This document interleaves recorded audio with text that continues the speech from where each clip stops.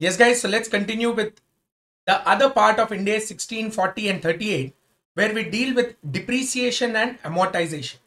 Guys, depreciation and amortization are integral part of the standards itself. Earlier, if you remember, AS6 was there, which was dealing specifically with depreciation. But now there's no AS6 related standard. It has been merged into your Ind AS 16 itself. So 16 and 40 will deal with depreciation. 38 deals with amortization. Guys, when I talk about this concept of depreciation and amortization, I will have to include another topic as well into it. That is Schedule 2 of Companies Act 2013. Schedule 2 deals with depreciation. So I'll have to embed all the three together. Then only we will be able to identify what exactly is the depreciation. Because you need to understand that it is the company which is getting Ind AS adoption. So companies are also governed by your Companies Act 2013. So Schedule 2 depreciation becomes very important and an integral part of the discussion regarding depreciation and amortization. So we'll have to combine and check, guys. Both of them are very equally significant. So let's see.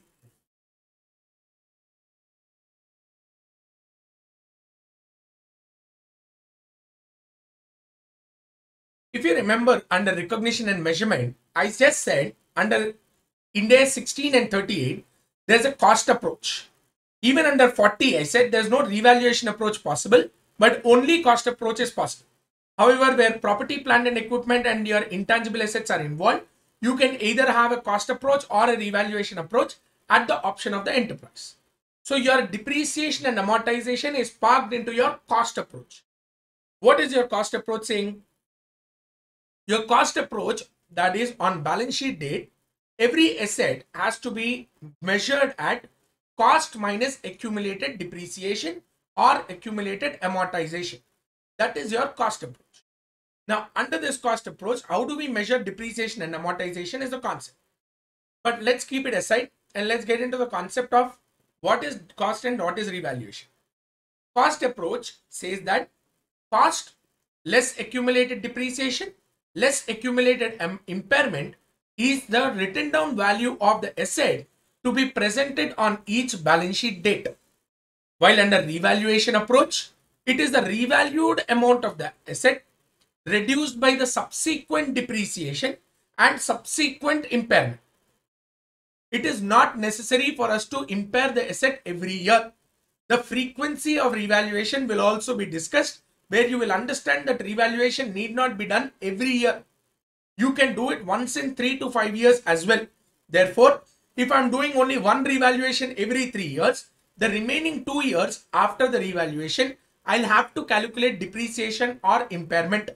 Therefore, it should be given as revalued amount or the earliest revalued amount or the latest revalued amount reduced by the subsequent depreciation and subsequent impairment. That is your measurement on balance sheet date if I am applying revaluation approach for property, plant and equipment as well as your intangible asset. What is your revaluation approach? Like I told you, frequency of revaluation, look at it. If the fair value of the property, plant and equipment changes frequently, that means you experience that this particular equipment or this particular property, plant and equipment has a change in fair value very frequently. Best example, mobile phone. iPhone 10, iPhone 11, iPhone 12. Samsung, I don't know where the S series is. S11, S10, S9. You have gone up to S13 also. Now you look at OnePlus. OnePlus 1 start, and today we are already at OnePlus 8 or OnePlus X or something like that. So if you look at the developments happen to the asset on a very frequent basis. So technologically, there is a redundance of technology which requires you to charge a depreciation on these goods, or which requires you to have a fair valuation of these assets on a frequent basis. Whenever the fair value of such assets keep on changing every year, then you will have to at least revalue them once in every year, each balance sheet date. At least once in each year, you will have to measure the fair value. But there could always be certain assets like your vehicle. A vehicle's fair value may not change every year on year, because there is no significant change in the technology. The diesel vehicle stays a diesel vehicle, a petrol vehicle stays a petrol vehicle. There is no significant change in the technology which happens every year. Therefore, in case of other property, plant and equipment, where the fair value is not expected to change frequently, I will measure the fair value at least once in 3 to 5 years. At least once in the gap of 3 to 5 years. That is at the discretion of the management. Management decides when they have to do the fair value depending on what is the asset and what is the nature of that particular asset. Clear? Even your laptops change very frequently. i7, i5, i5 8th generation, i5 9th generation, i7 11th generation is also gone. So you need to understand that technological changes is requiring you to have a change in fair values frequently. Your property value regarding your land and building, significant change in fair value occurs every year. In such cases, I will do the fair valuation each year. Whenever I do fair value, two things can happen. Either there is an increase in the value of land, increase in the value of an asset, or decrease in the value of an asset.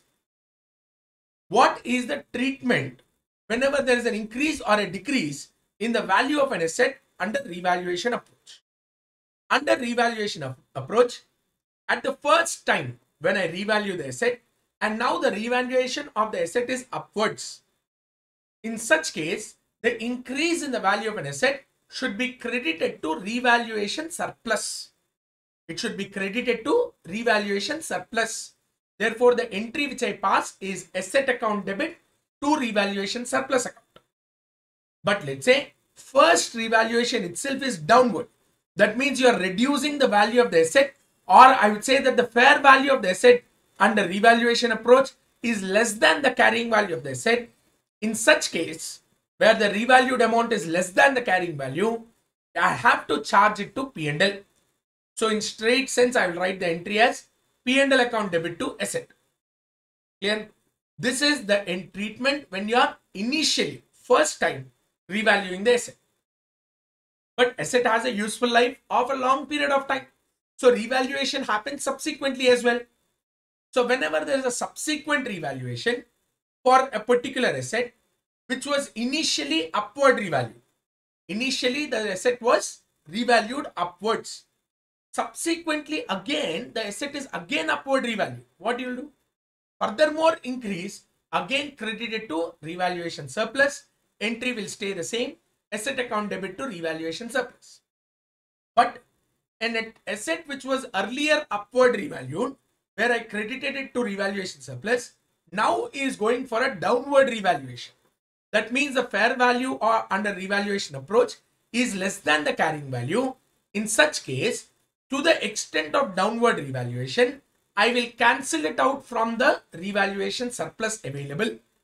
Because the asset was earlier upward revalued and I parked the increase in the value of the asset to revaluation surplus. Now when I subsequently revalue the asset downwards, to the extent of downward revaluation, I will cancel it out from revaluation surplus. You will say, sir, let's say upward revaluation earlier was 5. Now downward revaluation is 20. Then what you will do?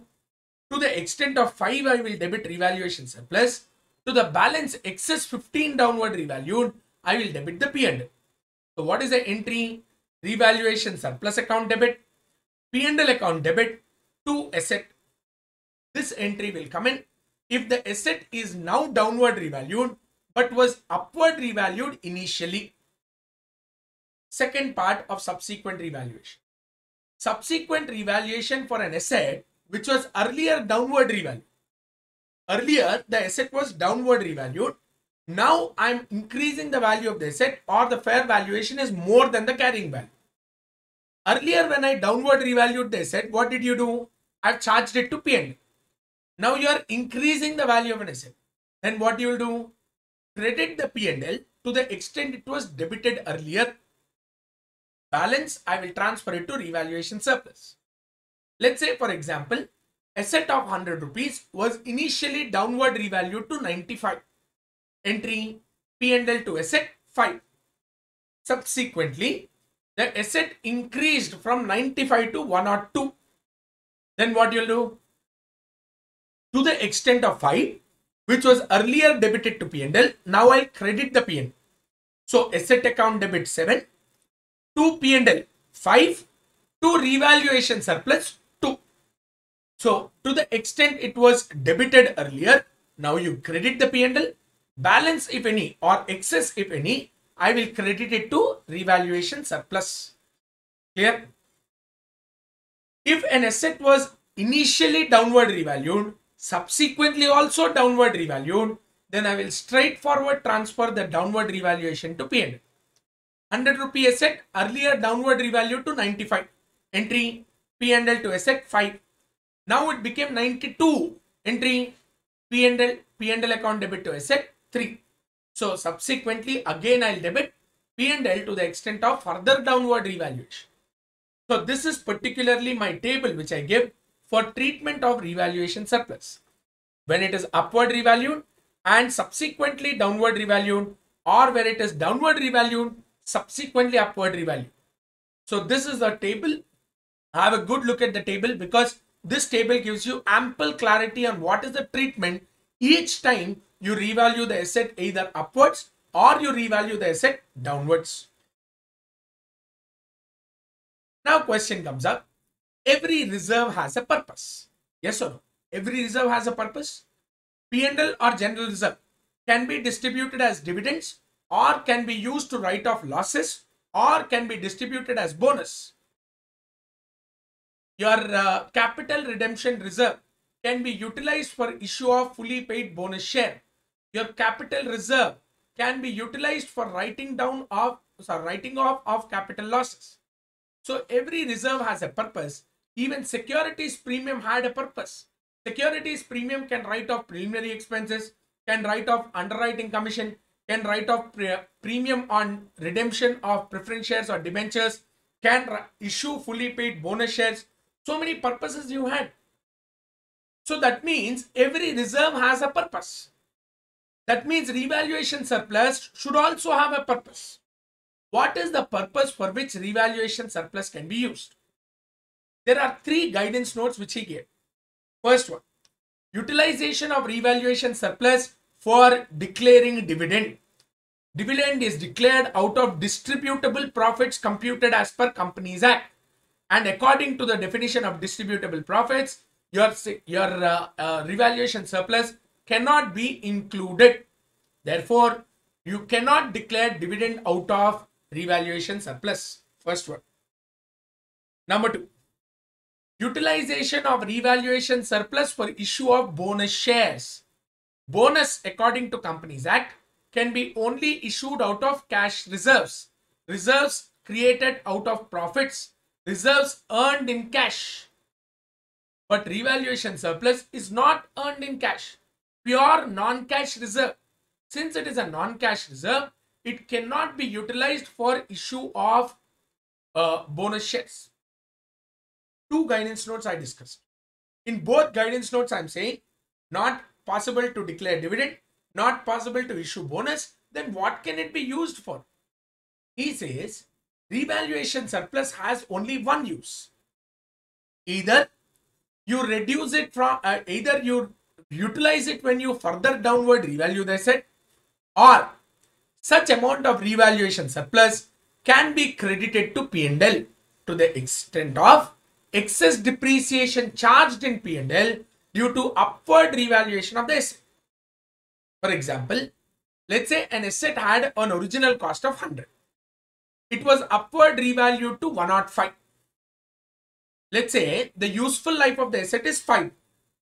On original cost, the depreciation to be charged would have been 20. But since you have upward revalued the asset, 105 rupees, 5 rupees transferred to revaluation surplus. Now the depreciation is not 20, but it should be 21. So he's saying 1 rupee of excess depreciation which you debited to P&L, to the extent of 1 rupee, you credit the P&L from revaluation surplus. That means you will recognize the entry of revaluation surplus to P&L 1 rupee. So debit side depreciation 21, credit side revaluation surplus 1 rupee. Ultimately the net effect on P&L should be only to the extent of depreciation on original cost. That is the only possible utilization of revaluation surplus which is allowed as per the guidance note issued by ICAI. Clear? Revaluation surplus is a non-cash reserve which is ineligible to pay in the form of dividend or bonus shares to shareholder. It can be credited to OCI in the statement of profitability to the extent of excess depreciation charged on upward revaluation of asset. Here.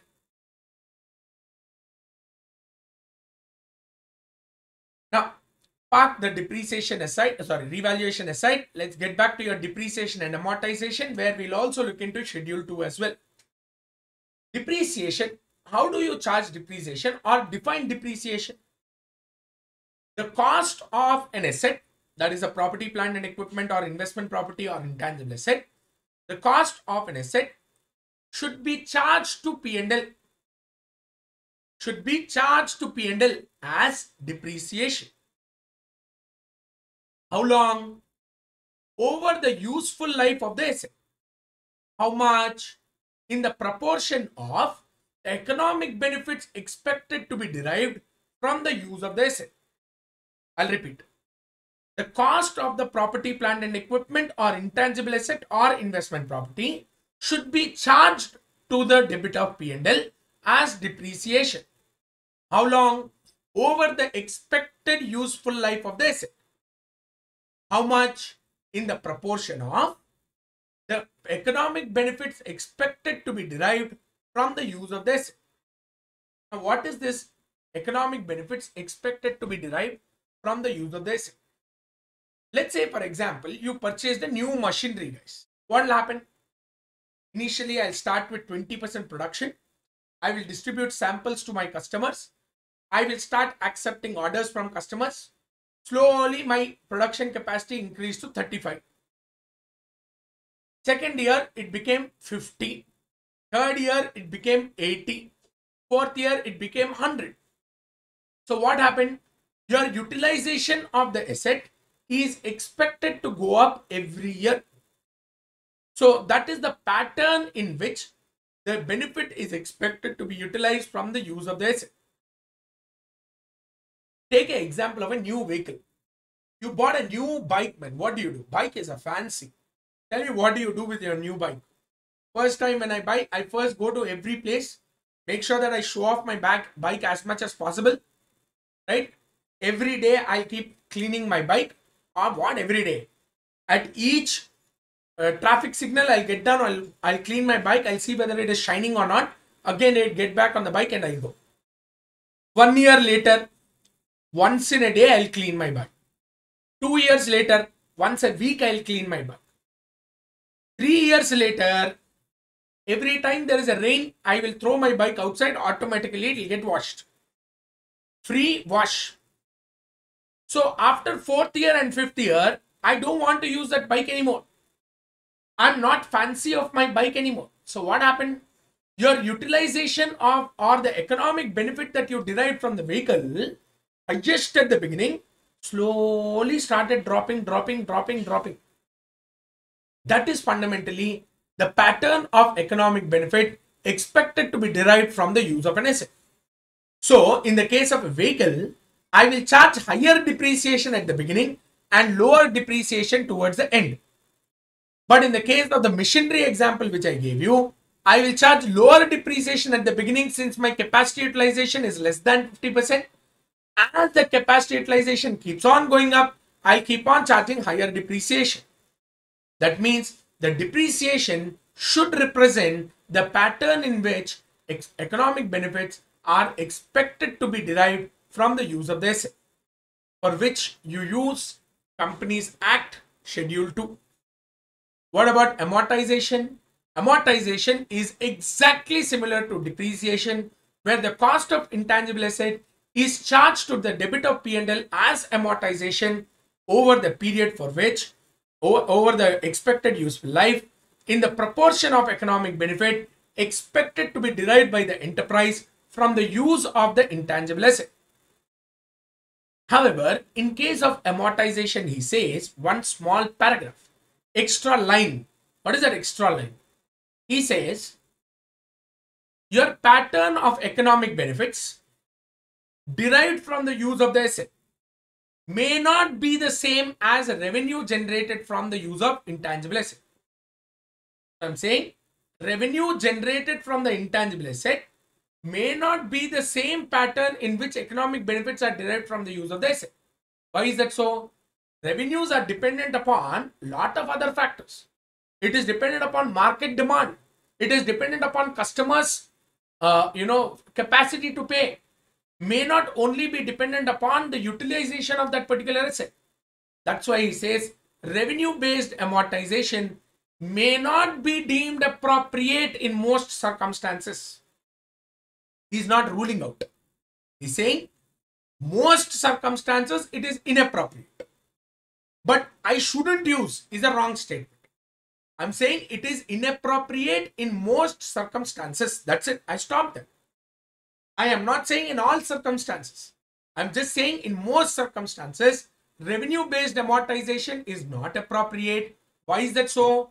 Because revenue is determinant not only on the basis of utilization of the intangible asset, but is based on multiple other factors. Clear? I have three determinants of depreciation. First one is cost of the asset. Second one is estimated residual value. Third one is estimated useful life. These are the three determinants of depreciation, out of which two are estimates. Your residual value is an estimate. That is nothing but the amount which I expect to collect from the asset at the end of its useful life upon disposal. Expected estimated useful life, the time period for which the enterprise expects to derive benefit from the use of the asset. So estimated useful life and estimated residual value, both are management estimates. Therefore, most of the situations you will find that these two get revised very frequently. What is your Schedule 2 talking about?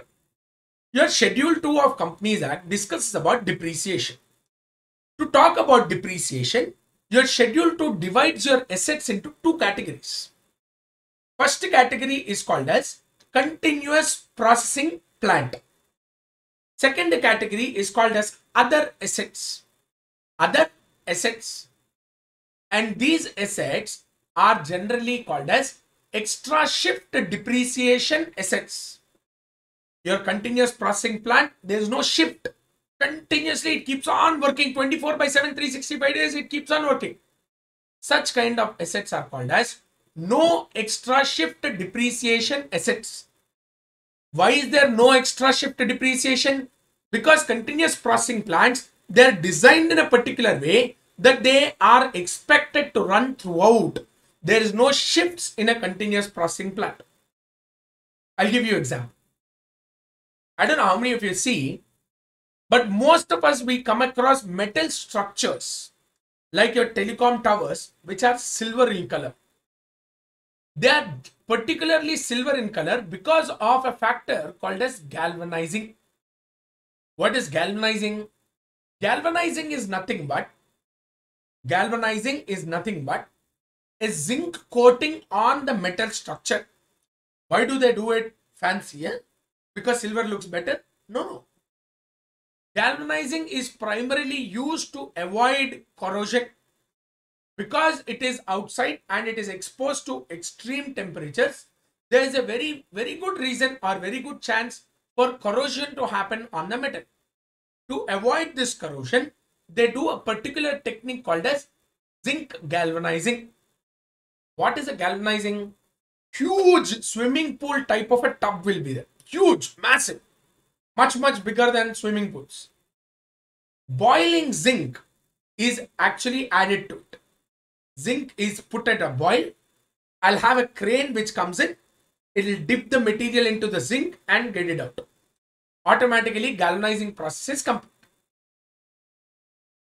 Now this zinc, to bring it to a boiling temperature, takes 48 hours. To cool down, it takes at least 24 to 30 hours. If I shut down the plant, to restart the plant again, it takes another 48 hours to reheat the entire zinc, to bring them to a boiling temperature where galvanizing is possible. That means, as such, that particular equipment is meant for continuous processing. I don't expect the zinc galvanizing plant to be shut at any point of time unless and until there is a extreme situation. I'll always expect that the zinc galvanizing plant will keep on continuing to be used. That means these assets are designed and are meant to be used on a continuous processing basis. They're designed and are meant to be used on continuous processing basis. In such case, the useful life should be as prescribed by the Schedule 2. Schedule 2 prescribes separately, and I'll have to take the useful life from there. However, other assets which are not specifically designed and meant to be used for entire continuous processing, if I use them for 3 shifts, each shift is 8 hours. If I continuously use them for 3 shifts, 24 hours, I kept on using the asset. Will it become a continuous processing plant? No. Because it is not designed to be used for entire 24 hours. You can shut down the plant, you can reopen the plant again and start producing. They are not designed for continuous processing. These assets are called as other than CPP assets or continuous processing plants, or you can call them as extra shift depreciation assets. Such assets, if they are working on a single shift basis, I will pick up the useful life as given under Schedule 2 of Companies Act. But if such asset, which is not a continuous processing plant, is used for 2 shifts, 16 hours in a day, in such case, Schedule 2 will not give you a separate useful life. Whatever separate useful life they have already given under single shift, that only is applicable. But since you are using on a double shift basis, the depreciation calculated as per single shift should be added by 50%. That means it should be 150% of the depreciation to be charged under single shift basis. Similarly, if I use such an asset where there is an extra shift depreciation and an asset is other than continuous processing plant for all 3 shifts in a day, that means throughout 24 hours in a day, then I will take the single shift depreciation and multiply it by 2 or add it by 100%. That means 2 times the depreciation I would have charged on the asset if it is used for 1 shift basis. Someone will say, sir, double shift should be multiplied by 2. Triple shift should be multiplied by 3. Absolutely not. Double shift should be multiplied by 1.5 and triple shift should be multiplied only by 2. Clear? Now, Schedule 2 has given me a particular useful life. Then he says, should I take a useful life? Can I take a useful life other than the useful life given in Schedule 2? Is it permissible to take a useful life which is shorter than your Schedule 2 useful life, or can I take a useful life longer than Schedule 2? There he says, initially when Companies Act was introduced, the statement read like this: an enterprise cannot elect for a useful life which is greater than specified under Schedule 2. However, greater than means you can take a useful life which is equal to Schedule 2 or less than Schedule 2 for compliance to this particular Companies Act 2013. However, subsequently in 2014, these words got replaced. Instead of saying the enterprise, saying that the enterprise should take a useful life which is less than or equal to Schedule 2, he put up like this: an enterprise should not elect any useful life other than that specified under Schedule 2, not different from the useful life specified in Schedule 2. Not different from means you cannot take less than that, you cannot take more than that. Okay, fine. That means you have to take exactly whatever is the useful life under Schedule 2. And my question is, don't you think there should be a flexibility? How can you tell me what my useful life is? I can take a useful life which is other than Schedule 2. Who are you to stop me? No one will stop you. If an enterprise elects to apply a useful life other than the useful life specified under Schedule 2, then the enterprise should provide sufficient disclosure. That's it. That's it. So non-compliance is never a crime. As long as you are saying that, yes, I am not following Schedule 2, I am taking a different useful life. Why? Because I feel that the useful life, of the asset in my enterprise is much longer or much shorter than the Schedule 2 useful life. So that means a crime of non-compliance can be covered by giving disclosure. That means I will kill you.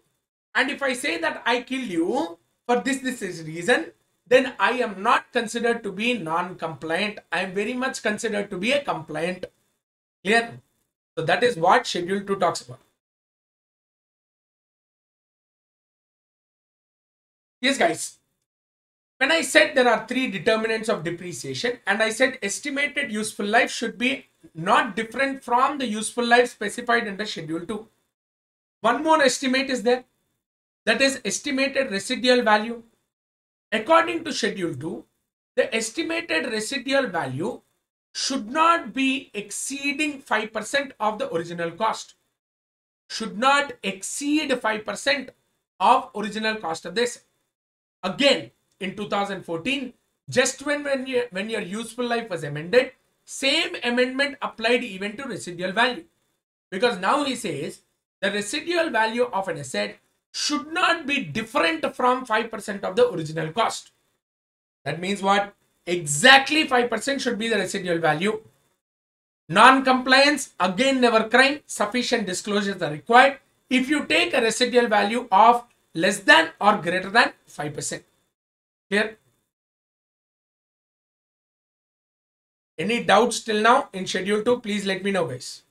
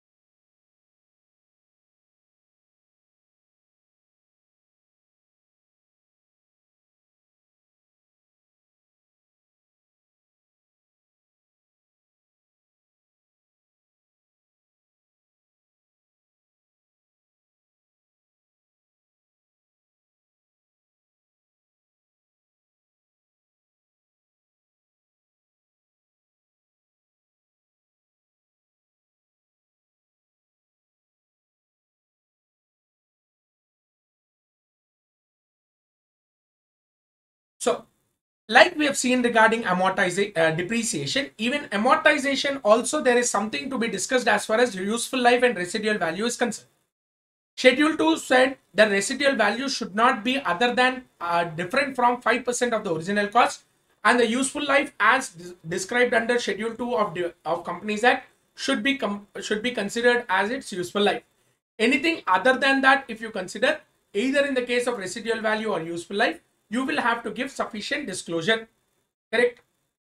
Keep it there. Now come to intangible assets. Regarding amortization, I'm talking about. The residual value of an intangible asset should always be considered as zero. Any intangible asset, I'll always consider that its residual value is zero. Clear? Now, however, I can take a residual value other than zero only in two cases. Only in two situations I can take a residual value of an intangible asset as other than zero. What are those two cases? Case number one, where the enterprise has entered into a binding sale agreement with another enterprise to dispose the asset at the end of its useful life. Let's say, for example, a movie, super hit movie, okay? Let's say Amitabh Bachchan's greatest hit, Don or Sholay, is an intellectual property right or an intangible asset as per India's 38. For example, a particular company, let's say T Series, has acquired the right to make a digital of or a CD of Sholay or Don for a period of 5 years. At the end of 5 years, T Series has granted, at the end of 5 years, I'm saying, I will give you this right to another party X, or let's say it has given to another company, let's say some other company, HMV, let's say. So what happens here?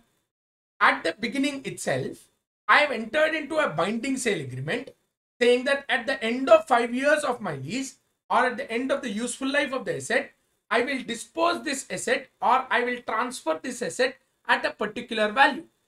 In such case, where residual value is available right at the beginning itself. What is the residual value? That agreed binding sale agreement price. Therefore, in such cases, residual value cannot be considered as zero. When it cannot be considered as zero? When the enterprise has entered into a binding sale agreement to transfer the intangible asset at the end of its useful life at a particular value under the agreement, then the residual value is not zero, but it should be considered as the agreement price. Another case where residual value is not zero. I cannot take the residual value of an intangible asset as zero if an active market exists. There is an active market which exists for that intangible asset. And I expect that this active market will continue to exist even at the end of the useful life of the asset. Then in such case, residual value is not zero, but residual value should be equal to the estimated fair market value at the end of useful life. Residual value is equal to estimated fair market value at the end of the useful life of the asset. Clear? So, generally the residual value of an intangible asset should be considered as zero unless two situations. Number one, the entity entered into a binding sale agreement to dispose the intangible asset at the end of its useful life at an agreed price. In such case, residual value is equal to agreed price or agreement price. Or the intangible asset has an active market and such active market is expected to exist even towards the end of the useful life of the asset. In such case, residual value is not zero, but residual value is the estimated fair value of the asset at the end of the useful life of the asset. Clear? Regarding useful life of the asset, there is a particular restriction under amortization of intangible asset, where he says, generally the useful life of an intangible asset should not exceed its legal right. That means, let's say I acquired the license of a particular software for 10 years then I will continue to take the useful life as less than or equal to 10 years. It cannot exceed by legal rights. Let's say I have purchased a Tally software for 3 years. Then what is the useful life of Tally software? It can be either equal to 3 years or less than 3 years. That's it. Cannot be greater than 3 years. However, it can be greater than 3 years only if I, as an enterprise, have an option to extend the legal right. And it is reasonably certain that I will exercise the option to extend my legal rights. Clear? So I'm saying the useful life should be restricted to a maximum of the legal life of the asset. A useful life can exceed the legal rights only if the option to extend is available to the enterprise and it is reasonably certain that the enterprise will exercise its option to extend the legal rights. Sometimes there could come across a situation where there is an indefinite life. There is no definite life. Let's say Facebook has acquired WhatsApp. The purchase consideration minus the assets acquired, there is a significant amount of goodwill which emerged. Whenever there is a significant amount of goodwill which emerged, the goodwill is created due to the users on WhatsApp. Today also, WhatsApp is probably the only social network which has the highest number of users. The goodwill, what is the useful life? 10 years, 15 years, 50 years, 100 years? I don't know. There can always be a competitor who can come up tomorrow and all the users might shift into that network, like Signal. Signal has come in and so many people have actually started using Signal. Now, unfortunately, we are using both Signal and WhatsApp. That is another issue. But sometime, let's say, maybe we tend to close down our WhatsApp and start our presence on Signal mode. So in such cases, the useful life or the life of the asset for which I expect economic benefits may not be ascertained with certainty. That is called as indefinite life. Indefinite means not infinite. Infinite means for any number of years I will get the benefit. Indefinite means I don't know for how long. But I am getting the benefit, but I don't know for how long I will be able to derive the benefit. It is called as indefinite life. Whenever an intangible asset is said to have an indefinite life, you cannot calculate amortization. How do you calculate amortization? You tell me. Cost minus estimated residual value, which is generally considered as 0, divided by estimated useful life. Let's say your estimated useful life is indefinite. You only don't know. Then divided by I don't know, what will be the answer? I don't know. That is the reason why I'm saying amortization for an asset which has an indefinite useful life cannot be ascertained. That means such kind of assets should not be amortized. Then what should I do? Such assets have to be tested for impairment every year. Every year I will test them for impairment instead of charging amortization on such kind of assets. Clear? So what am I saying? I'm saying that sometimes we can come across an intangible asset where the useful life cannot be defined. I don't know how long that I will be able to use that particular asset. In such cases, I will call that as an intangible asset with indefinite life. Whenever an intangible asset is said to have an indefinite life, then I will not calculate amortization on that asset every year. Instead, I will charge or I will identify impairment on that particular asset at the end of each year. Guys, if you look at Ind AS 36 regarding impairment, I will test an asset for impairment only if there is an indicator of impairment. If there is no indicator of impairment, I won't test it for impairment. However, there are 3 assets which have to be impaired every year, whether there is an indicator or not. Whether you have an indicator, you don't have an indicator, I am least bothered. I will compulsorily test them for impairment. Out of those 3 assets, one of the asset is such intangible asset which is expected to have an indefinite useful life. What are the other 2 assets? I will discuss about that, but in detail we'll take up when we are talking about Ind AS 36. 3 assets have to be impaired every year. Intangible asset with indefinite life, Number two, an intangible asset which is in the process of development. It is not completed. It is still in the process of development. That is number two. Number three, goodwill arising on business combination has to be tested for impairment every year. These are three assets where I don't charge amortization. Instead of charging amortization, I will test them for impairment every year, whether there is an indicator of impairment or not. Clear?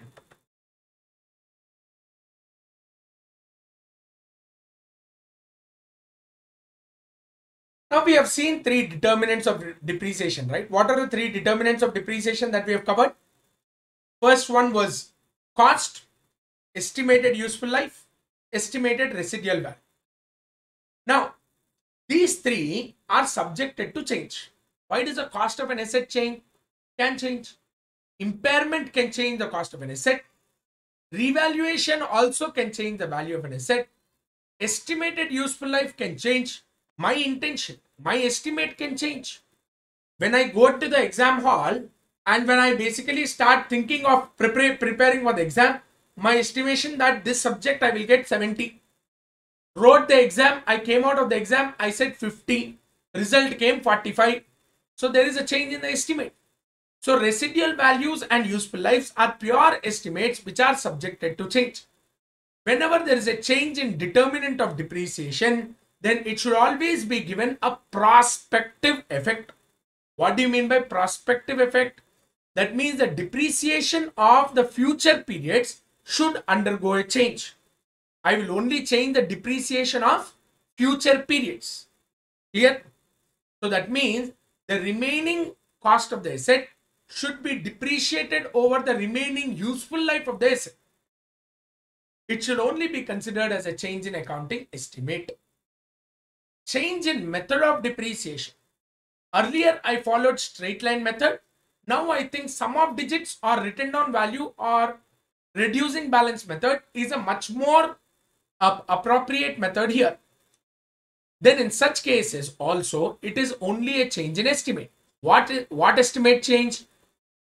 Depreciation or amortization should represent the pattern in which economic benefits are expected to be derived by the enterprise. Expected. If you have change in expectation of deriving benefit from a particular asset, then automatically the depreciation also will change. If there is a change in the method of depreciation, it is still a change in estimate. My estimate of deriving economic benefit from the use of the asset has changed, which required me to change the method of depreciation. Therefore, it is a change in accounting estimate only to be given a prospective effect. Clear? With that, we come to the end of discussion on this concept of impairment, depreciation and amortization, guys. We are done with this topic of Ind AS 36, Ind AS 38, 40 and 16, property, plant and equipment, intangible asset and investment property. Clear?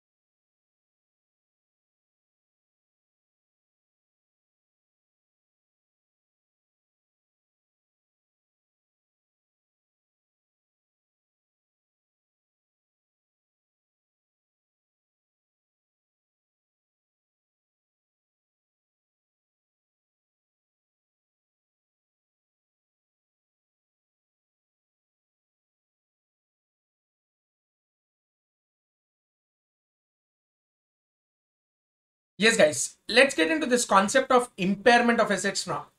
We have seen property, plant and equipment. We have seen intangible asset. We have seen your investment property as well, where we have discussed about depreciation and amortization. When we are already depreciating the asset, amortizing the asset, what is this impairment now? Impairment also discusses about loss in value of asset. Even depreciation is also loss in value of an asset only. The depreciation arises due to three reasons. Depreciation of an asset arises due to three reasons. First one, wear and tear on use, obsolescence of technology, or lapse of time, passage of time. So, wear and tear on use, lapse of time, obsolescence of technology are particular reasons for which depreciation is charged on a particular asset.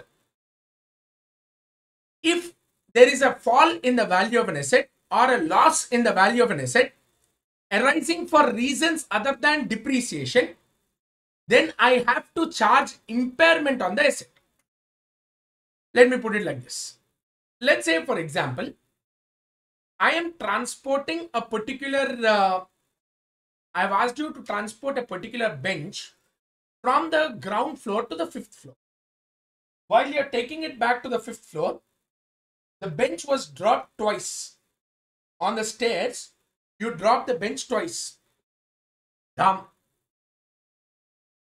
However, you have brought it to the fifth floor, you put it on the fifth floor. I saw the bench in the fifth floor, slight dents here and there. However, students can sit on that bench and still can use that bench. Straight question. Did the value of the asset reduce or no? Simple word. Did the value of the asset reduce? Yes or no? My phone dropped from here down. There is a compulsory physical damage suffered by the phone, but it was still in a working condition. Still working condition, you tell me, is there a decrease or reduction in the value of an asset? Yes, it is. The loss or fall in the value of an asset is due to wear and tear on use? No. Is it because of lapse of time?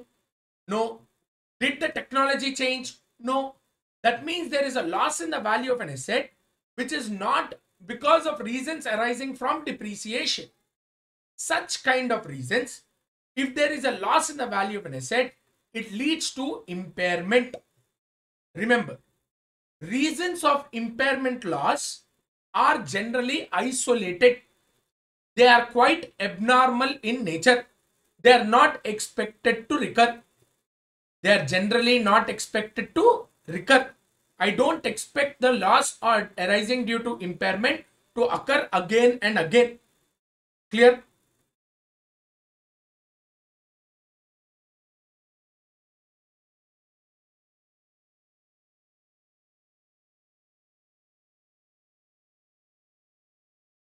Yes, guys. So that is impairment. Impairment is a fall in value of an asset or a loss in value of an asset arising due to reasons other than depreciation. So reasons of depreciation are wear and tear on use, obsolescence of technology, and lapse of time. Impairment occurs due to reasons which are other than these three. And these reasons are generally isolated and abnormal in nature. Clear? Now, let's move and look into impairment. How do I measure impairment? Impairment is measured by a simple formula: carrying value of an asset minus recoverable amount. What do you mean by carrying value? It is nothing but book value of the asset. What is recoverable amount? I'll tell you. Recoverable amount is the amount which I expect to recover from the asset. I expect to recover such value from the asset. How can I recover value from my asset? Two ways. One, I can use the asset for its useful life, or I can dispose the asset. Either way it is possible. Either I use the asset over its useful life, or I dispose the asset. I can recover value from that particular asset. Which one will I do? Will I use the asset over the useful life, or will I dispose? Depends.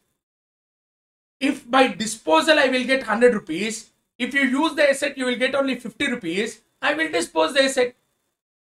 If by using the asset, the value in use is much greater than the value which I derive from selling the asset, then I'll obviously use the asset.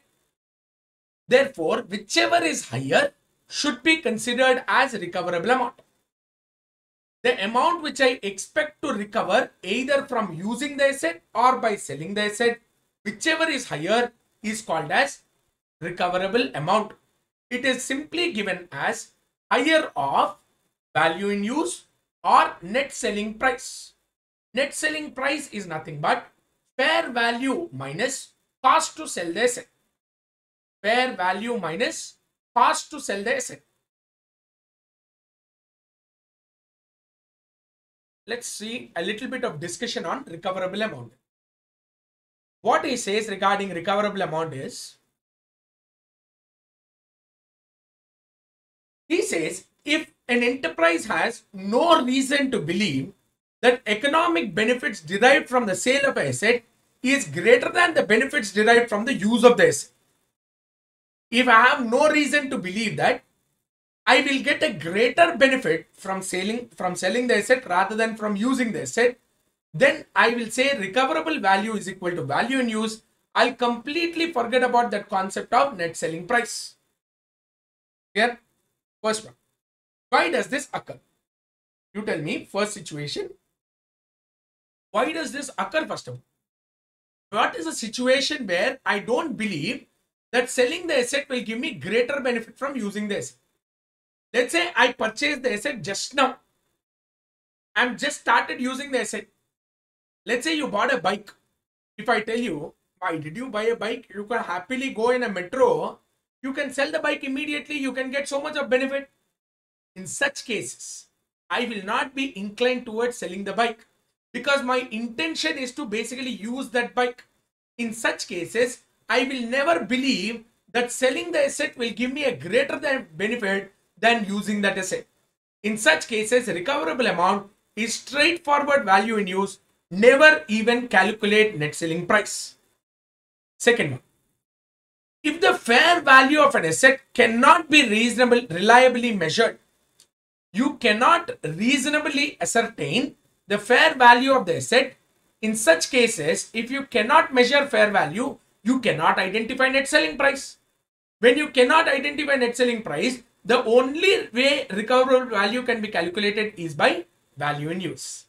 So therefore, I'm saying if the fair value of an asset cannot be reasonably estimated, cannot be measured with reasonable certainty, in such case, recoverable amount should be considered as value in use. You cannot calculate your net selling price.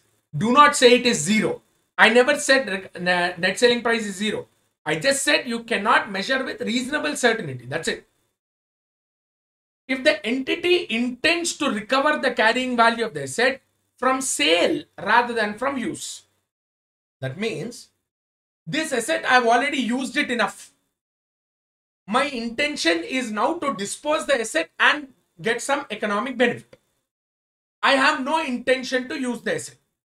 In such case, recoverable amount will be considered as value, will be considered as net selling price, guys. Can you change the last third one? After you get your material, please change the last one. It is net selling price, that is fair value minus cost to sell. If an entity is intending to recover the carrying value of an asset from sale of the asset rather than from use of the asset, in such case, recoverable value is equal to net selling price. Clear? How do I calculate this fair value minus cost to sell, which is nothing but net selling price?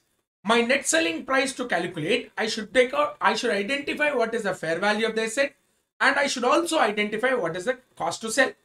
How do I measure fair value? I will measure fair value of the asset by applying the paragraphs of the standard IND AS 113, where there are three approaches to calculate fair value: market approach, income approach, cost approach. These are the three approaches which are stipulated under IND AS 113 for measurement of fair value. Then what about your cost to sell? How do I identify cost to sell? What are the inclusions in cost to sell? Cost incurred to make the asset marketable.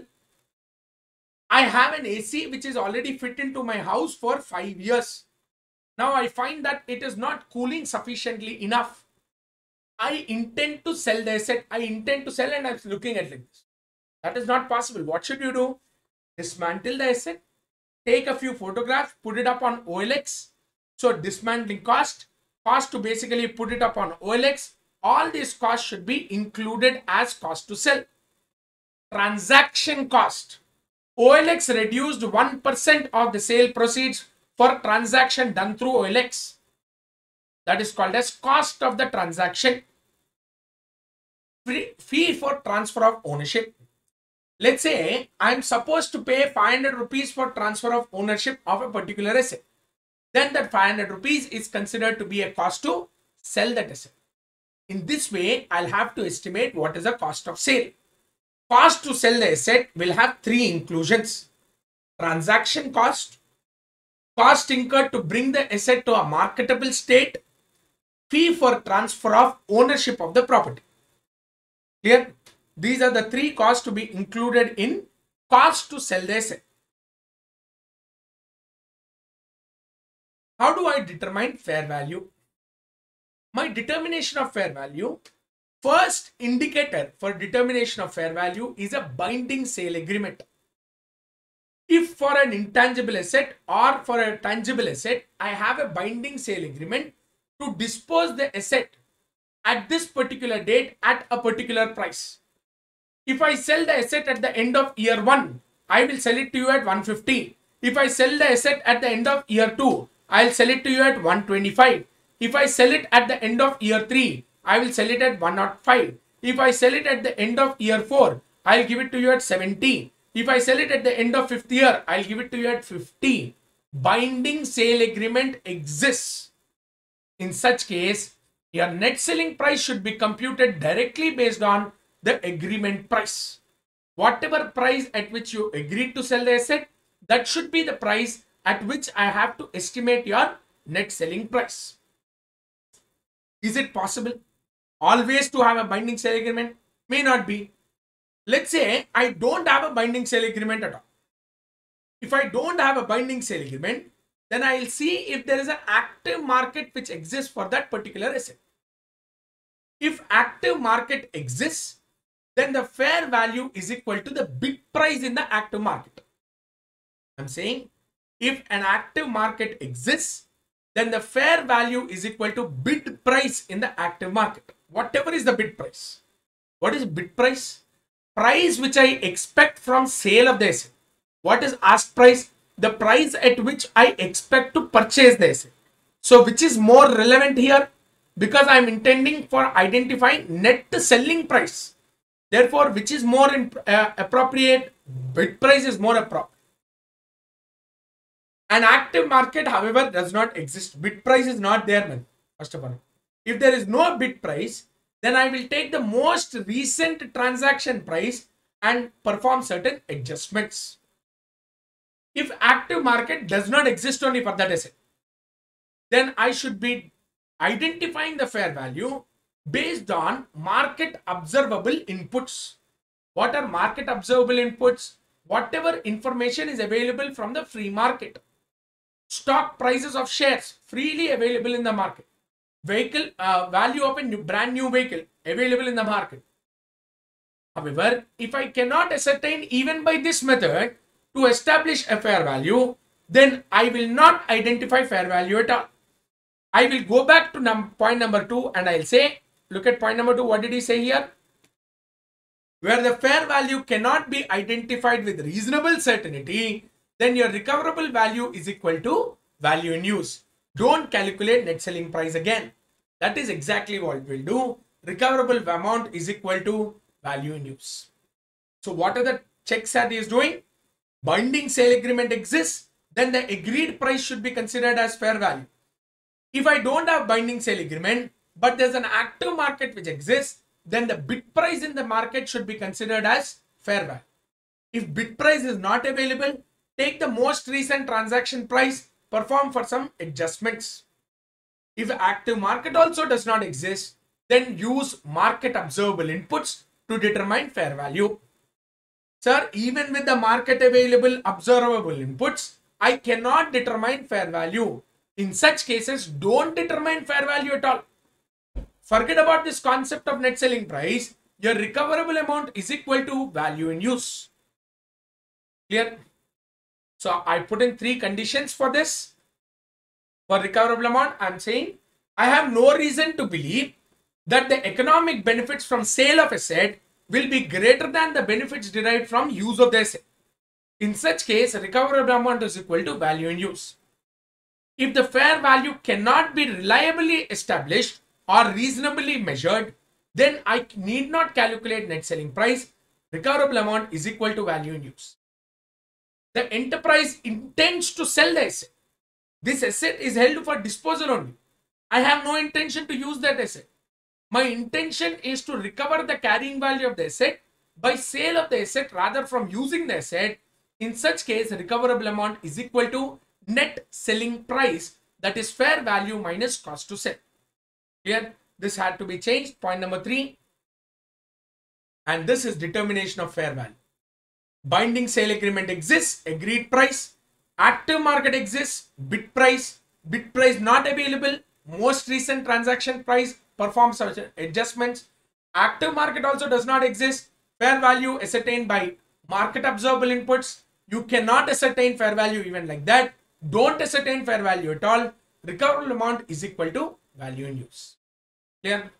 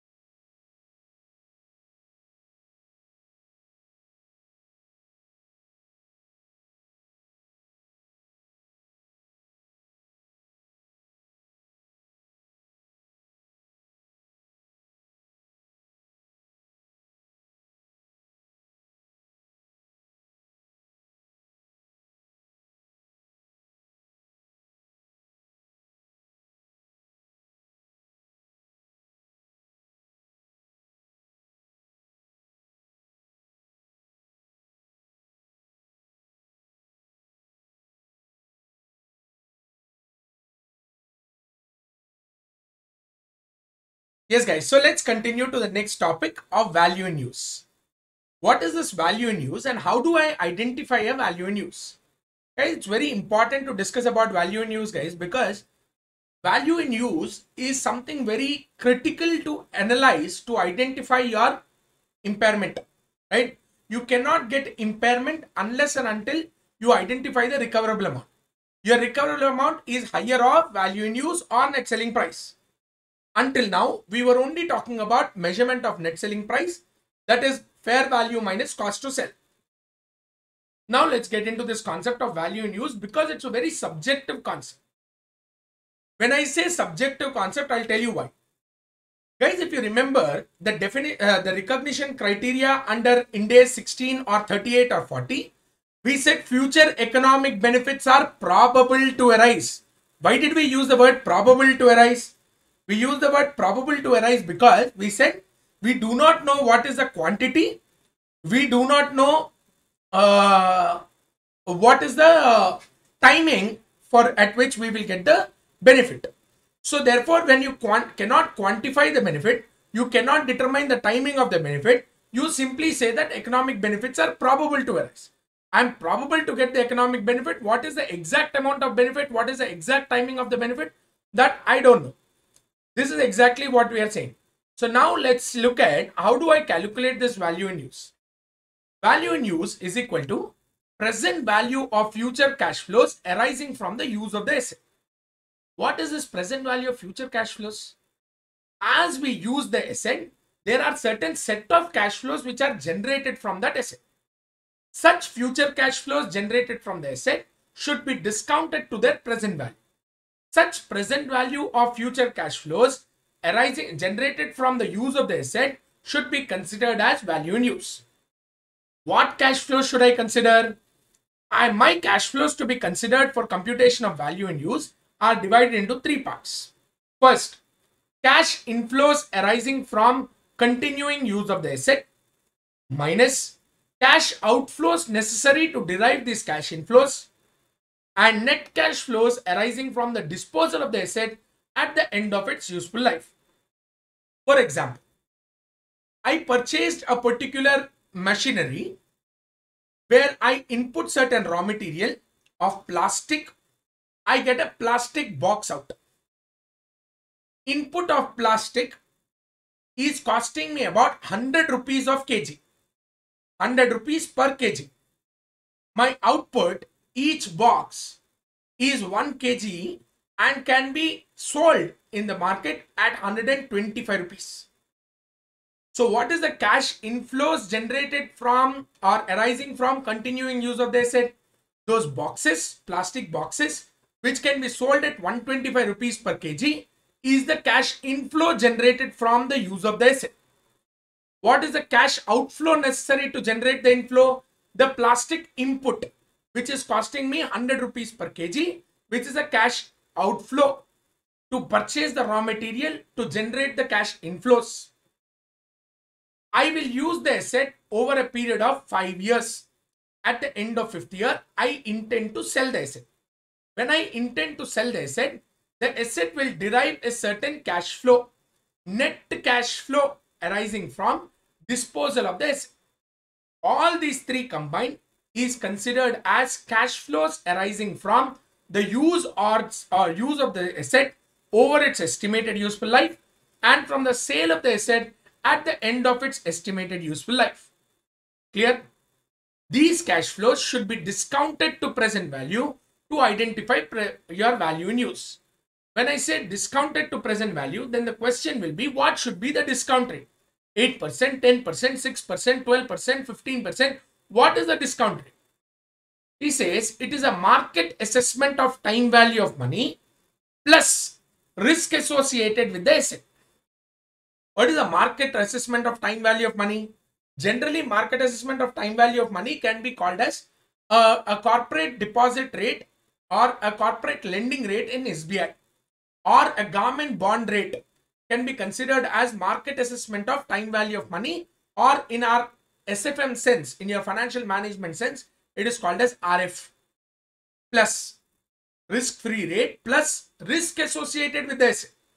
What is the risk associated with the asset? That there is a continuing demand for the output of the asset itself is a risk. So there should be an element of risk which should be added to the time value of money or market assessment of time value of money, that is RF, plus certain risk, market risk, which is associated with the asset. That will give me what is a discount rate. Using that discount rate on these set of cash flows which are arising over the useful life of the asset will be discounted to identify something called as value in use. Clear? Question first number one. How will you estimate cash inflows, Ray? How will you estimate cash inflows? We only said future economic benefits are probable to arise. That means you don't know when you will get the benefit. You don't know how much benefit you will get. That's why you said probable. Then how do I calculate value in use? For this, you will have to rely on projections, management estimates, which will give you a basis of identifying the cash flows expected to arise from the use of the asset. Current year, the company sells 12,000 units per month. Next year, the management projects to sell 13,500 units per month. That next year, they expect to sell 14,000 units a month. And finally, in the third year, they expect to sell 15,000 units a month. These are management projections. These are management estimates. These management projections and management estimates should form the basis for identifying your value in use. Clear?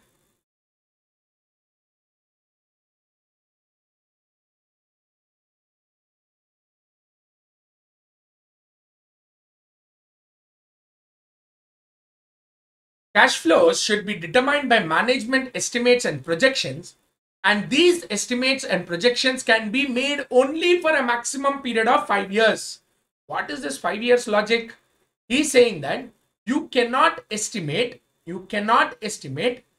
for more than 5 years. A reasonable estimate can only be made over a period of 5 years. If I ask you, when you were studying your +1 and +2, if I ask you, what would be your score in CA final? What will be your answer?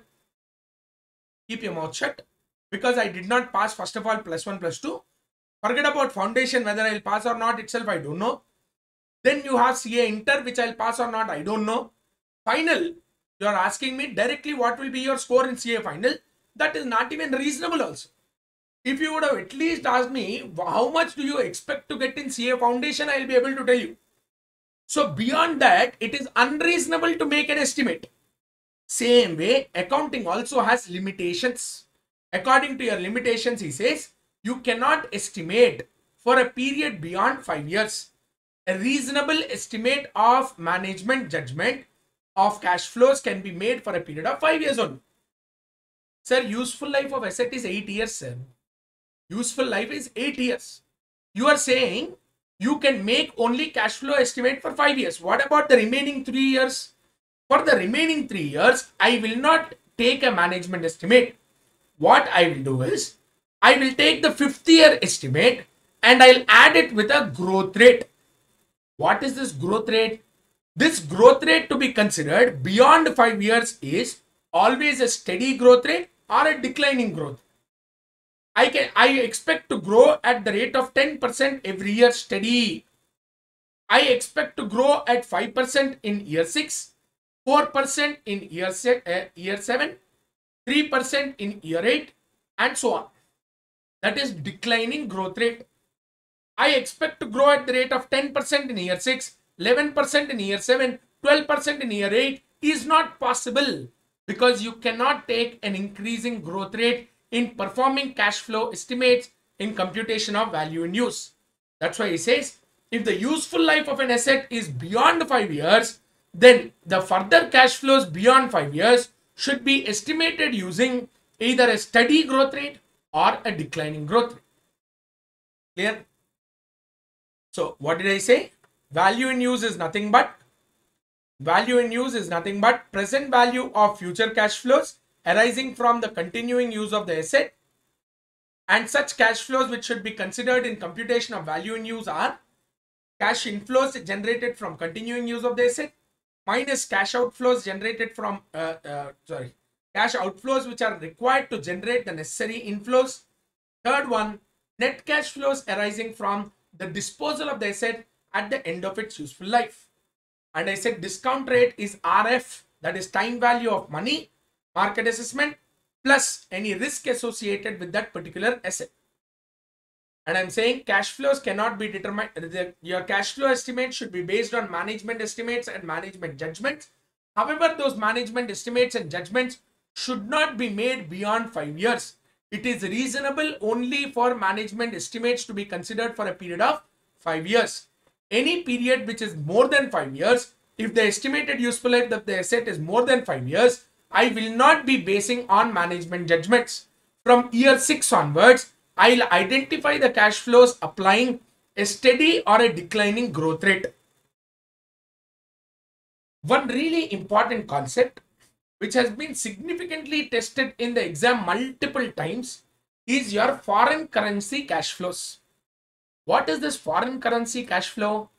Foreign currency cash flow means if an asset generates cash flows in dollars or any other foreign currency, then how do you estimate what should be the value in use of that particular asset? Okay, let me see. For example, let's say an asset is intended, X Limited is having an asset, and this asset which is owned by X Limited is basically selling only produce to outside India. Asset generates some output. That output generated by an asset is sold to customers in US.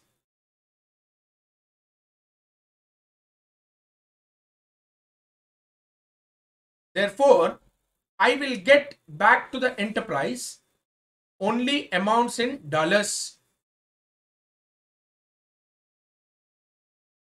In such case, when he asked me to identify value in use, I went on like this.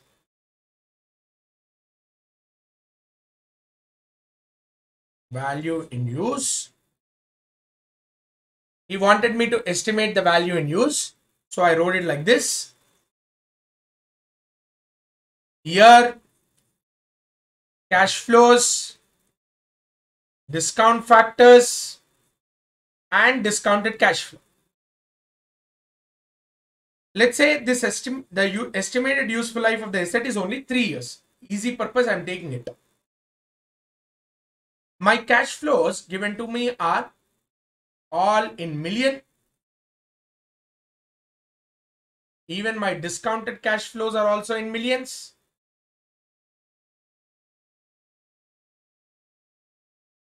Let's say first year 100 million, second year 125 million, third year 140 million.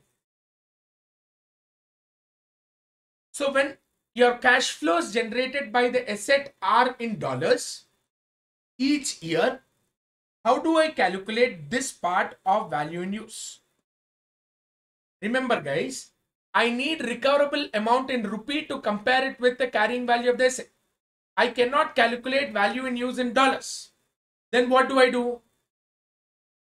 It is not possible to identify the dollar value because I cannot multiply these directly with a exchange rate. Multiplying with exchange rate is not possible because I don't know what is the exchange rate after the first year, after second year, after third year. I have no idea. So instead what I'll do is I will apply discount factors in dollars and I'll also identify value in use in dollars. So if I get value in use in dollars, I will convert it into value in use in rupee. How will you convert? Value in use in dollars multiplied by spot rate. That is today's exchange rate per dollar. This is only applicable when an asset is generating cash flows in foreign currency. If an asset is expected to generate cash flows in foreign currency, then apply only such foreign currency discount rate to calculate value in use. Such value in use in foreign currency can be converted into value in use in rupee by multiplying it with the spot rate. This is fundamentally what we understand for assets which are generating cash flows in foreign currency. First, value in foreign currency is a sum of future cash flows into foreign currency cash flows into foreign currency discount rate. Value in use in INR is equal to value in use in foreign currency multiplied by spot rate. Clear? Guys, there are multiple times questions which arise on this topic, guys, of value in use in foreign currency. Please be aware of that. Certain cash flows which should not be considered in computation of value in use. What are those cash flows? Cash flows arising from financing activities like interest, tax. You cannot calculate tax. It should always be a pre-tax cash flow. Obligation already recognized as a liability, like your dismantling cost already recognized as a liability. Future restructuring expense not committed for. After 3 years, I expect to incur another 20 million on this particular asset, and immediately after that, the efficiency of the asset increases by 50%. That is a future restructuring cost. Have you committed for it? No, I'm expecting to incur. They should not be considered. Incremental benefits arising from future restructuring of asset. If I incur that cost, in future the capacity utilization can go up by 50%. I cannot consider the extra benefit because I have not committed for that restructuring cost. When I haven't committed for the restructuring cost, benefits arising from such restructuring also cannot be considered in computation of value in use. Interest cash flow, tax cash flows, obligations already recognized as liability, future restructuring cost not committed for, benefits arising from future restructuring cost. These cash flows should not be considered in computation of value in use. Clear? How do I recognize impairment? You calculated value in use. You calculated net selling price. Higher of these two is recoverable amount. If your recoverable amount is less than carrying value of the asset, then the asset is said to be impaired. If your recoverable amount is less than the carrying value of the asset, then the asset is said to be impaired. If your recoverable amount is greater than carrying value of the asset, there is no impairment to be recognized. If there is impairment, that means the recoverable amount is less than value in use. In such case, I'll recognize the entry as impairment account debit to asset. I will write down the asset to the extent of the impairment identified. Such impairment, which is a loss in value of the asset, should be written off to P&L. However, if the asset was upward revalued earlier, that means earlier it was revalued upward, that means I have a revaluation surplus already existing. In such case, instead of debiting P&L, I will debit revaluation surplus to the extent it is available. If an asset was upward revalued earlier, instead of debiting the impairment to P&L, I will debit it to the revaluation surplus available. Clear? That is recognition of impairment on individual asset, and we will go into the next about group of assets as well.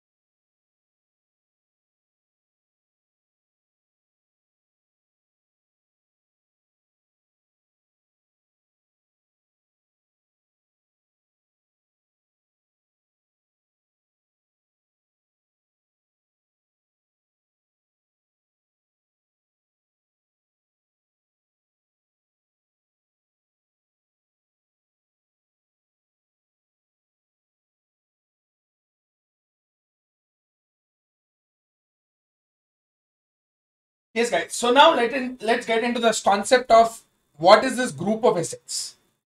Guys, generally what happens is two or more assets put together will generate some sale. Let's say, for example, I'll give you a best example. I have a simple manufacturing plant. This manufacturing plant, all it does is it takes paper, okay? It goes into the first machine where wax is coated on the paper or wax is applied on that paper, and then it is cut into size in the next machine, and third machine is packing machine. It is packed and it is sold to the customer. That's it. Simple. Machine A deals with waxing, machine B cutting, machine C packing, sale to customer. So that means three machines put together are generating some cash inflow. Correct? Three machines put together are generating cash inflows together. How much is the cash inflow attributable to machine A? How much is the cash inflow attributable to machine B? How much is the cash inflow attributable to machine C? Can you calculate like that? It is not possible. We cannot identify like that. You cannot identify how much of cash inflow can be attributed to each machine in such cases. When you cannot attribute how much should I give to each asset, how will you measure value in use? Tell me what is the value in use of machine A? I don't know. Because all three combined only cash inflow is then generated. What is the cash flow value in use of machine B or machine C? Same problem. You cannot calculate. When you cannot calculate what is the value in use being generated out of each asset, while all the three assets put together are generating some sale, then we call such kind of assets as group of assets. We test for impairment not based on individual asset. In such cases, we will test for impairment based on group of assets, and these group of assets are called as cash generating units. These group of assets are called as cash generating units. Clear? So whenever there is a cash generating unit, what should be classified as a cash generating unit? If I just say cash generating unit is a group of assets which generate cash flows on a combination basis and cannot generate cash flows on an independent basis, then you will say entire enterprise as a whole is one group of asset only. To stop that, what the ICA has done is they have defined it CGU in a very particular manner. He says a CGU is a smallest group of identifiable asset. Smallest group, very clear. Smallest group of identifiable assets which generate cash flows largely independent of other assets or other CGUs. They generate cash flows largely independent. I'm not saying completely independent. I'm just saying largely independent of other assets or other CGU. It is called as a cash generating unit or a group of assets for which an impairment should be tested on a combination. You cannot test them for impairment on individual asset basis. Clear? So if assets are generating cash flows on a combination of assets reasonably allocated to that, then cash generating, if cash flows arising from the above processes cannot be allocated to assets individually, all the assets within the process should be assessed for impairment together, and such a group of assets is called as a CGU. Whenever I have a recognition of an impairment loss of a CGU, how do you recognize impairment loss of a CGU? Same thing. Carrying value minus recoverable amount. What is carrying value? Carrying value of all assets within a CGU. What is the recoverable amount? Net selling price of all the assets and the value in use of all the assets put together. Whichever is higher is called as recoverable amount of the CGU. This way, I'll identify an impairment. This impairment is not for individual asset. It is for all the asset within the CGU. Whenever you have this situation where there is an impairment to a CGU, I will have to allocate the impairment loss of the CGU to each asset. On which basis? I will allocate the impairment loss to each individual asset in the CGU in the proportion of their carrying value. A is to B is to C. I will allocate the impairment loss of the entire CGU.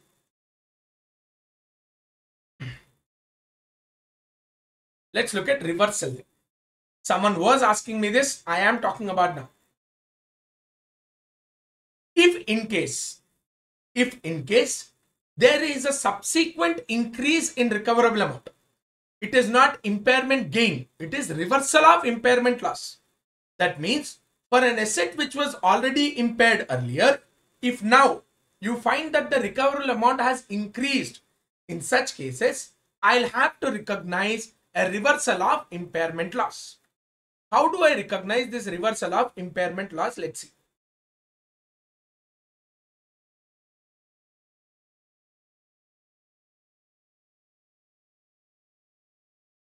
Let's say, for example,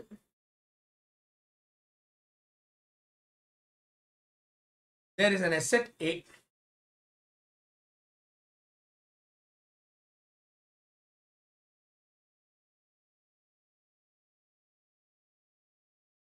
And this is year 0 today.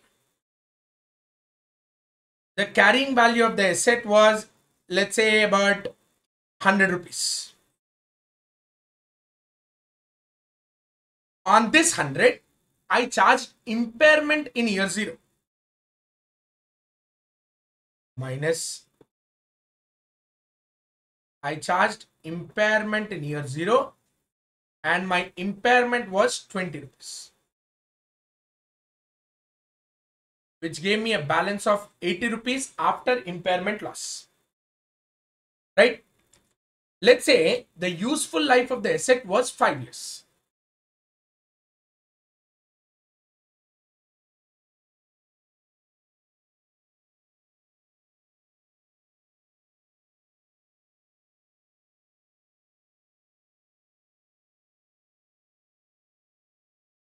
Then what should be the depreciation per annum?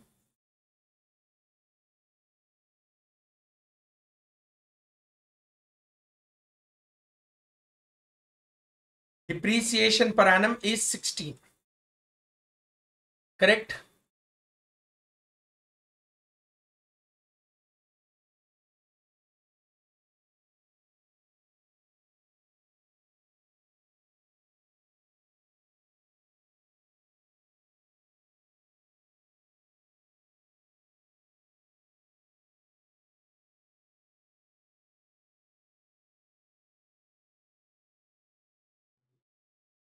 Sorry for that. Let's say the depreciation per annum is 16. Okay. Let's say subsequently in year 2, the recoverable amount has increased.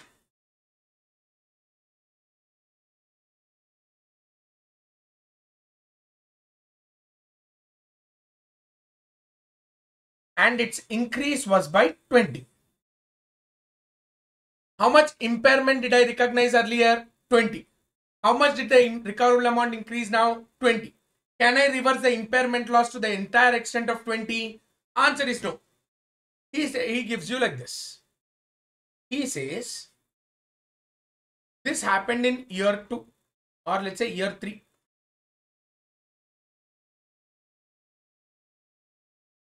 Your 100 rupee of an asset, which when reduced by 20 rupees of impairment became 80.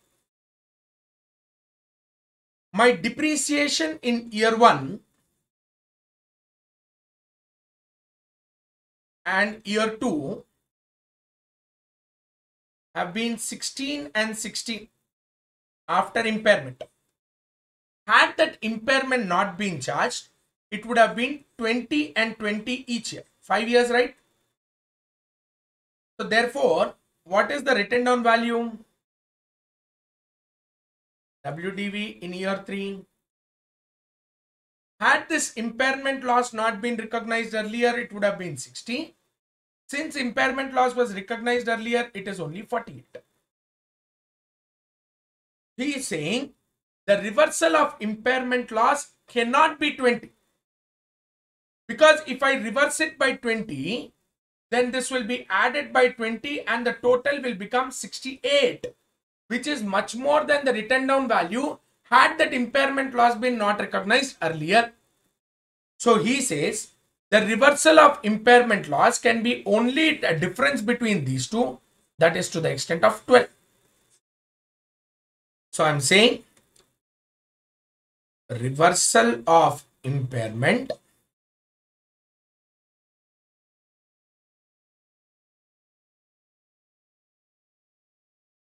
can be maximum 12. 20 is not possible. So what are you saying? Reverse impairment loss in such a way that the carrying value of the asset after the reversal of impairment loss should not exceed the carrying value of the asset had impairment loss not been recognized earlier. You can reverse the impairment loss in this asset at the end of year 3. But even if you increase in such a way that it does not exceed 60. So therefore, reversal of impairment loss cannot be 20, but should be restricted only to 12. This is what he is explaining it to you in the form of a written form, where he says reversal is lower of the recoverable amount minus carrying value, which is 20, or carrying value of the asset if impairment loss was not recognized earlier, 60, minus carrying value of the asset now, that is 48. So reversal of impairment loss is assessed only if the asset is impaired earlier, and the reversal of impairment should be maximum up to the carrying value of the asset had the impairment loss not been recognized earlier. This is a fantastic concept regarding reversal of impairment.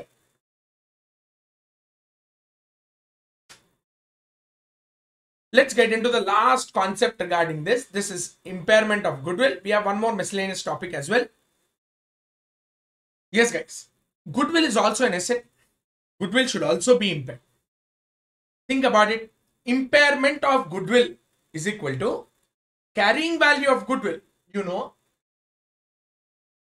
book value you can identify from the balance sheet minus recoverable amount of goodwill. What is recoverable amount of goodwill? Value in use of goodwill or net selling price of goodwill, whichever is higher. Can you sell goodwill alone? May not be possible. Can I identify value in use only of the goodwill? Goodwill generates cash flows. No. Goodwill is arising because all other assets put together generate cash flows much more than anyone else. That is my goodwill. Clear? Therefore, you cannot measure recoverable amount of goodwill. Since you cannot measure recoverable amount of goodwill, you cannot impair goodwill individually. So what they do, you can transfer goodwill or allocate goodwill to each individual asset or to group of assets on a non-arbitrary basis. What is non-arbitrary? That means total 1 lakh assets, total goodwill 10 lakhs. 10 lakhs divided by 1 lakh, 10 rupees to each asset. No, that is arbitrary. What is non-arbitrary? You need to identify which particular asset is actually generating goodwill.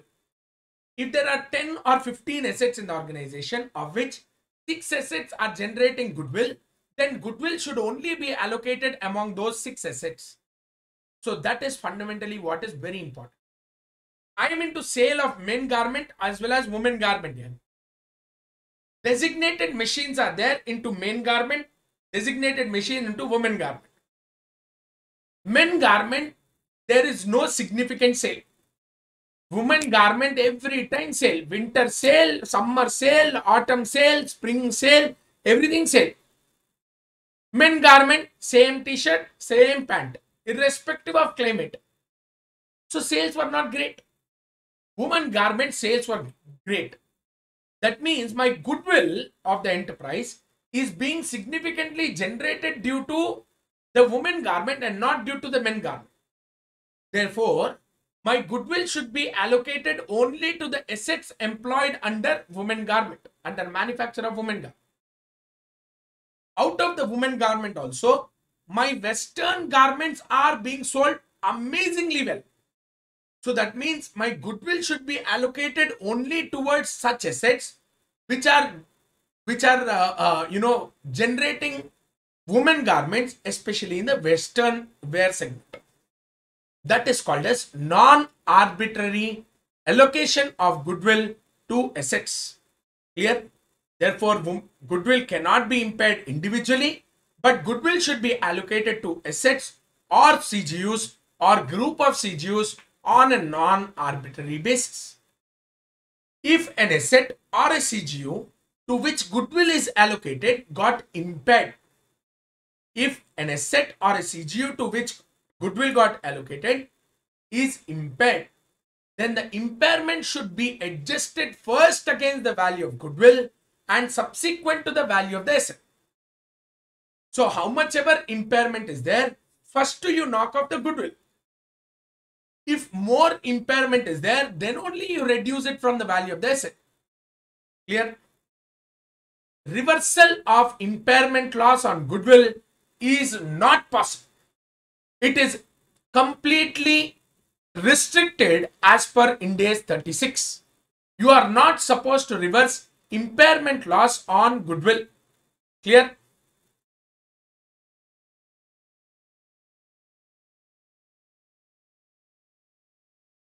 Yes, guys. Now I'll come to the last topic of the standard. Can the impairment loss exceed the carrying value of the asset? You tell me. Can impairment loss be greater than carrying value of the asset? Possible. Impairment is equal to carrying value minus recoverable amount. Correct? So that means it is not possible for me to see that the impairment is greater than the carrying value of the asset. However, I'll give you one situation. What if recoverable amount itself is negative? What if recoverable amount itself is a negative amount? Then what will happen? If recoverable amount is negative, then minus of minus plus. So recoverable amount is equal to carrying value plus impairment is equal to carrying value plus recoverable amount. Now question comes up, sir, why will that recoverable amount be negative? Why will it be negative? Higher of value in use or net selling price, higher of these two should be 0 or more than 0.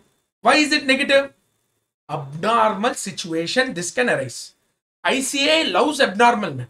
That's why this question has appeared so many times in the exam. Such an abnormal situation, guys. I'll tell you what abnormality it has. Logic simple. Let's say, I think very recent story I'm talking about.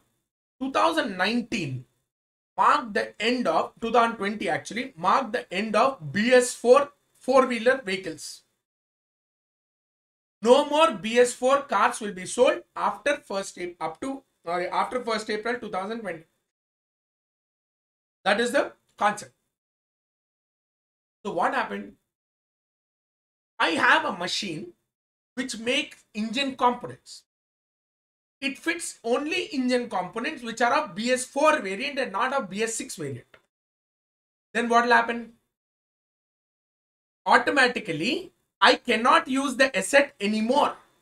The government has particularly issued a notification saying that all those machines which are into making or manufacturing BS4 components should be shut down. They have to be dismantled. He clearly said this. Then what will happen? Value in use. No value in use. Net selling price. Yes.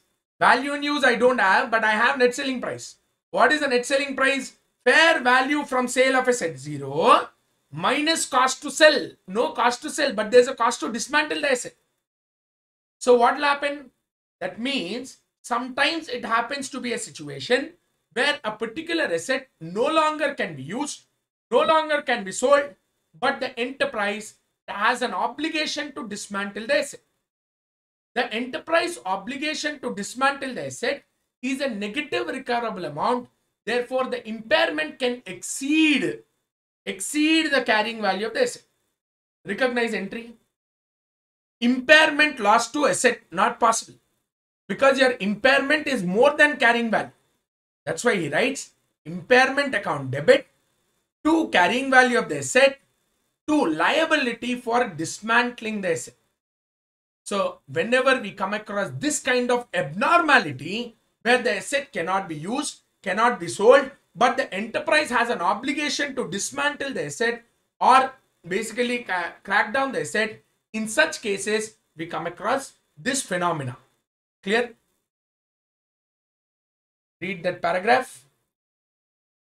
When an asset has a restriction on further use or sale and the enterprise has an obligation to dismantle and remove the asset by incurring certain costs, then the carrying value of the asset plus cost of dismantling is equal to impairment.